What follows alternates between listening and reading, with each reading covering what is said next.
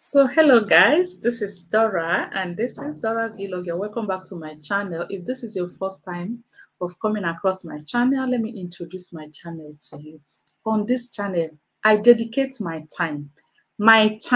precious time, digging out information that will help you in that your dream of migrating abroad, especially to Canada. Okay? Yes. So I'm on Facebook. I am also on YouTube. So if you're watching me on YouTube, this is Dora Vlog. Please subscribe to my channel. If you're watching me on Facebook, please follow me. Don't just add me as your friend. Follow this channel, okay? That way, anything I drop, you will be able to get information on time, because some of these informations are not there forever. It's occasional. Some of them come as a chance. For example, in my last video, I saw an opportunity for truck drivers to go to Canada, get a job from Nigeria or from wherever in the world, and then migrate to Canada. Today, again, I saw another very interesting information that will help you going to Canada. So if you haven't started following me on this channel, you may lose opportunity that will come your way one day.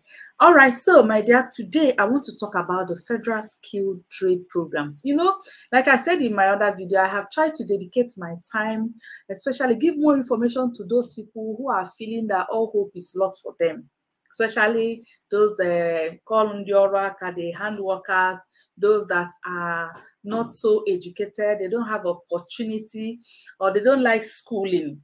They didn't have opportunity of going to the university, so you can't come as a student now, or you did not even finish secondary school and you went to learn a trade. So now you're feeling like, oh, had it been that I went to school, I too can go to Canada. My dear, I want to give you hope now. I want to ensure you that you too can go to Canada. Even your own will even be better, because you are coming as a worker. All right, you're not going to show any admission letter. You're not going to show that you have paid school fees and all that. So all you have to do is to raise your proof of fund that will show that you have a minimum amount you need to settle down in Canada. So I'm going to bring opportunities to bakers in this video. Bakers, yes, you know, bakers in the bake cake. Those who bake, make cake, make bread, bake chin-chin. All those baking, you know how to bake donuts, everything, bread, you know how to do it well, and you've been doing it for years. Hey, this is an opportunity for you. Let's go straight to my screen and I will show you. You know, I like showing you live and direct. All right, so straight away, I am going to just show you how you can go to Canada as a baker. Make cake, make chin-chin. And this Christmas, you've been working out all your life. You've been working all your life. Look at it here, my people. So this is it. You'll find your occupation classification. Now, let me start from the beginning. Let me actually start from the beginning, where I go back. We're talking about, let's start from the beginning. So, eligibility to apply for the Federal Skilled Trade Program, Express Entry. So we are talking about how, eligibility, what we requirements, okay? Requirements, what will make you to be eligible to apply, all right? So, and who are skilled trade? I've said it before, but I'm going to show you also here. Who are these skilled trade people? They are people that, I think, where they explained who they are. I'm going to show you. So,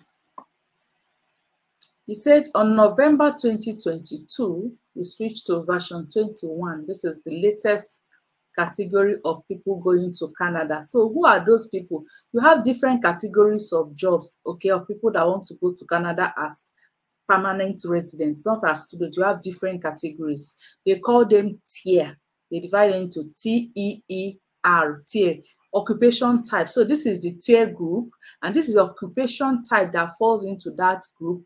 And then this is the example of those occupations. Okay, so we go straight to where my attention is today, because I have a lot of sisters and brothers that are into baking. You have tier 3.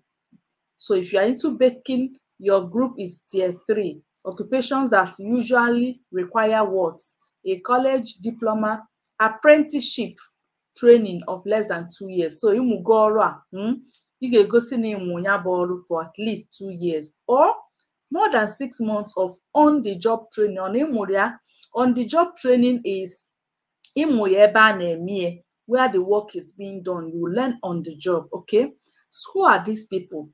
Look at number 1, bakers. These are just examples. Okay, bakers, they are the first on the list.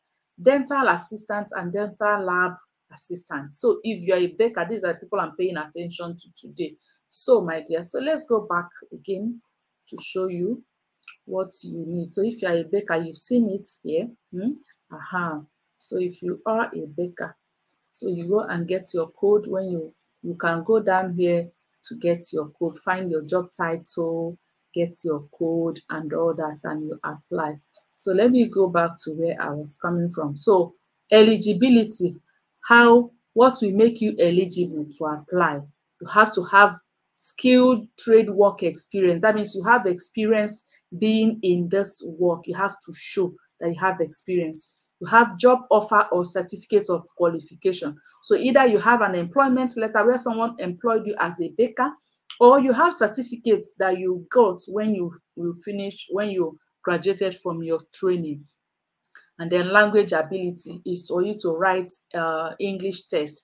Now, let me tell you about this English test. People who are in this category, they don't require much. Anyone you get, okay, provided you can speak English. All right. So, it said skilled trade work experience, you must have at least 2 years of full-time work experience. So, you have done this for 2 years, like I said, in a skilled trade within the 5 years before you apply. So within the last 5 years, so even if you are no more doing it now, but within the last 5 years, you did bake, you worked as a baker full-time, okay? Yes, you can still apply. You meet the job requirements for that skilled trade as set out in the national occupation. What's the job requirements? You can check it out here on NOC. And then you have to show that you perform the duties listed as this occupation. How do you show that you perform the duties? I keep telling people, when you are doing this thing, you take videos of yourself doing it, okay? You can take videos of yourself, post it somewhere, save it somewhere. When the time comes, you give them the link. Now, so we will refuse your application if you don't show that your experience meets the requirements, if you weren't qualified to independently practice the trade occupation during this work. Now, this is where I want to bring my personal advice to some people here, especially my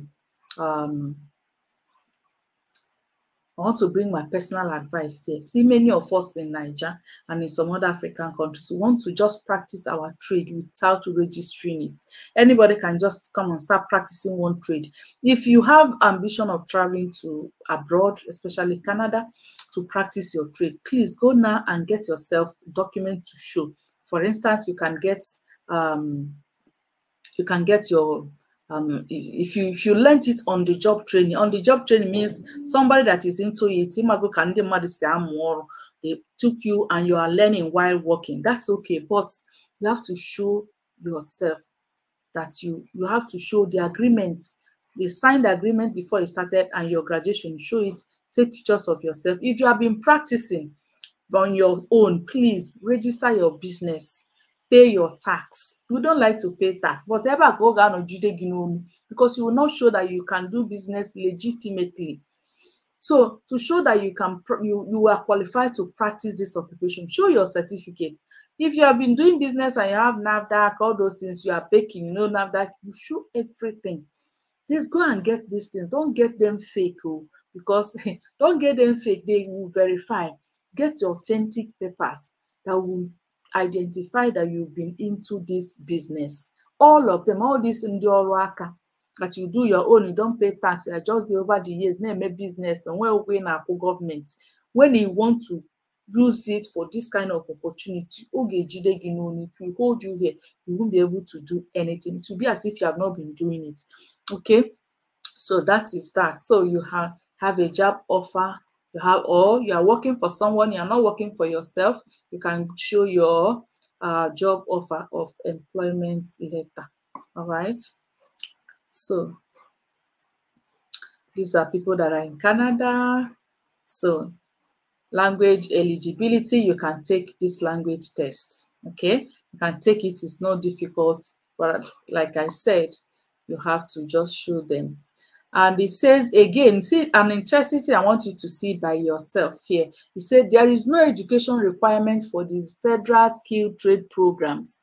I said it, those who did not go to school, even if you didn't go to secondary school, you did not pass WAEC, see, you have opportunity. You don't need English here. For you to use your hand and do what you can do. Use your hand so that you can use it. That's all. And you will come here and start making your money. Remember me when you start making your dollars. Those of you are into baking. If you want to improve your rank in express entry, there are 2 ways you can do this. If you went to school in Canada, you get points. If you have foreign education, you can get points if you have both of these, a completed educational credential. So if, like, this one will just help you to get more points, because all this express entry pool is like pool, is by chance. When you apply and they want to pick people, it's by tombon, they can just pick by chance. So to increase your points, to be on the top of the people that are going to pick, if you have school, fine. So that's why school is good. But if you were not fortunate to go to school, you still have opportunity. God will help you. All right, so what else you need is to show that you have minimum money you need to settle in Canada at least. But he said, unless you have a valid job offer from an employer. So again, if you're into baking, you can get a job from a bakery firm here that will give you job offer. Once they give you employment letter, apart from bakers, I see all other this, they call them federal skilled trade programs. If you get a place to work, once they give you employment letter, all those headache of proof of fund is no more for you. Just look for your flight tickets and carry your family home to Canada. Hey, do you know the most interesting thing about going to Canada as a permanent resident? All the rights that Canadian citizens enjoy, you will have it as the moment you enter Canada. Those people that go to Canada as students, they will have to spend either 1 year, 2 years going to school. Everything is different. You don't even have to run to government for free anything. Otherwise, it will backfire when you want to get your permanent resident. But if you are coming to Canada as a permanent resident, immediately you get to Canada, you can invite your brother-in-law. You know that your father, your mother, your children, those ones are settled. But this one, your brother-in-law, your mother-in-law, your sisters-in-law, all those people, your niece, one name Maggie, one name Paggy, you can pack them immediately. That's the beauty, the most interesting thing about going to Canada as a permanent resident. So if you can plan yourself, you have all these skills, if you can just calm down and look at the requirements, see how you can get it. You can see that even 6 months experience. So before the end of July 2024 that you're going to enter now, you can have everything ready and you apply to go to Canada as a permanent resident under a baker, under federal skilled trade program, even as a baker. What I'm talking to in this video, especially those people that are into baking, because a lot of people bake. I know that they are baking. They can bake cake, they can bake donuts, and very wonderful. See, if you come here and taste the cake in the Nigerian, we know that Nigerians will sabi. So bring that to your creativity, okay, here, and you see how your life will never remain the same. Thank you so much for watching me. Please share this video as a Christmas gift to your friends who are into baking. As a Christmas gift to your people, share it, discuss it, plan your life. You never can tell who you help today with just giving information can become the person that will help you tomorrow. Thank you so much. Enjoy your Christmas. I'll see you again in my next video. Merry Christmas and Happy New Year in advance. Ciao, ciao, ciao.